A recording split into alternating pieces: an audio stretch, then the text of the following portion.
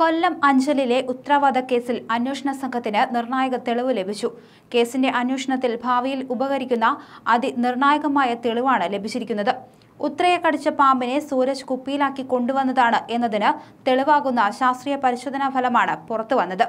ഭർത്താവ് സൂരജ് ടിന്നിലാക്കി കൊണ്ടുവന്ന മൂർഖൻ പാമ്പ് തന്നെയാണ് ഉത്രയെ കടിച്ചതെന്ന് DNA പരിശോധനയിൽ തെളിഞ്ഞു.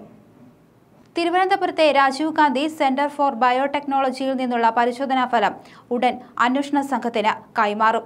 വീടിന് സമീപത്ത് നിന്ന് ലഭിച്ച ടിന്നിലുണ്ടായിരുന്ന പാമ്പിന്റെ ശൽക്കങ്ങളും ഉത്രയുടെ ശരീരത്തിൽ പാമ്പുകടിയേറ്റ ഭാഗത്തു നിന്നും ശേഖരിച്ച സാമ്പിളും കുഴിച്ചിട്ടിരുന്ന പാമ്പിന്റെ അവശിഷ്ടവുമാണ് പരിശോധിച്ചത്.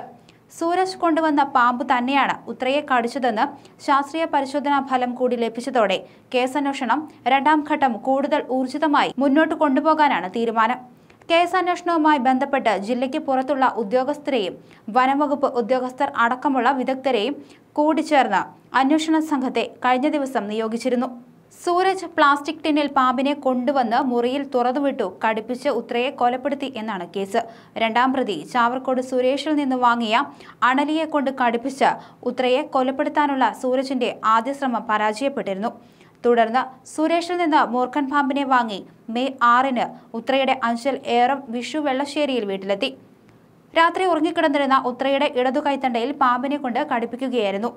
അതിനിടെ സൂരജ് അണലിയെ കൊണ്ട് ഉത്രയെ കടിപ്പിക്കാൻ നടത്തിയ ആദ്യ ശ്രമം പരാജയപ്പെട്ടതായാണ് പോലീസ് പറയുന്നത്. ഉത്രയെ മാർച്ച് 2-ന് മുമ്പ് തന്നെ പാമ്പിനെ കൊണ്ട് കടിപ്പിക്കാൻ ശ്രമം നടത്തിയിരുന്നതായി സൂരജ് പോലീസിനോട് പറഞ്ഞു. ഫെബ്രുവരി 29-നായിരുന്നു ആദ്യ ശ്രമം. രാത്രിയിൽ ചാക്കിൽ കൊണ്ടുവന്ന അണലിയെ സൂരജ് വീടിന്റെ മുകൾ നിലയിൽ കിടപ്പുമുറിയിലെ കട്ടിലിനടിയിൽ ഒളിപ്പിച്ചു. എന്നാൽ പാമ്പ് ചാക്കിന് പുറത്തേക്കിറങ്ങി സ്റ്റെയർ കേസിലേക്ക് ഇഴഞ്ഞെത്തി.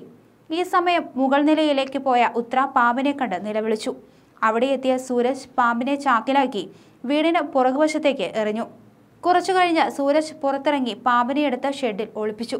തുടർന്നാണ് മാർച്ച് 2-ന് ഉത്രയുടെ കാലിൽ കടിപ്പിച്ചത്. അണല് കടിച്ച ചികിത്സയ്ക്കായി ഉത്രയെ തിരുവല്ലയിലെ സ്വകാര്യ ആശുപത്രിയിൽ എത്തിച്ചപ്പോൾ ഡോക്ടർ സംഭവത്തിൽ സംശയം പറഞ്ഞു. ഉത്രയുടെ കാൽമുട്ടിന് താഴെ മസിൽ ഭാഗത്താണ് പാമ്പ് കടിച്ചത്. ഉത്രയ്ക്ക് പാമ്പുകടിയേറ്റത് വീടിന് പുറത്തു വച്ചാണെന്നാണ് സൂരജും വീട്ടുകാരും ഡോക്ടറോട് പറഞ്ഞിരുന്നത്.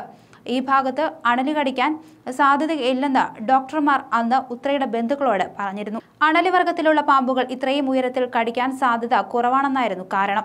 ആദ്യമായി പാമ്പുപിടുത്തക്കാരൻ സുരേഷിനെ സൂരജ് വിളിക്കുന്നത് ഫെബ്രുവരി 12-നാണ്.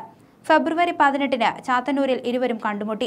എലിയെ പിടിക്കാൻ ഒരു പാമ്പിനെ വിലക്കി തരണമെന്ന് സൂരജ് ആവശ്യപ്പെട്ടു. ഇതനുസരിച്ച് ഫെബ്രുവരി 26-ന് ഏനാത്ത് സുരേഷ് സൂരജിന് പാമ്പിനെ കൈമാറി.